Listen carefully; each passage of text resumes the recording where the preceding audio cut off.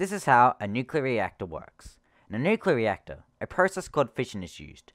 Fission is when an atom with a large atomic mass splits into different lighter elements.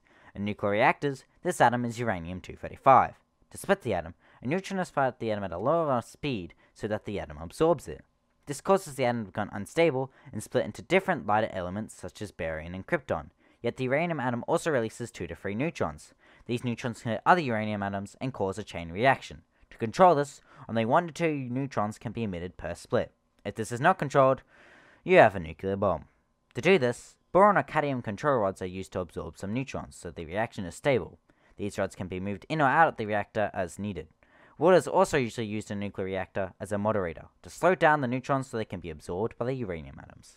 How does this generate electricity? Well, the heat from the fission is used to turn water to steam.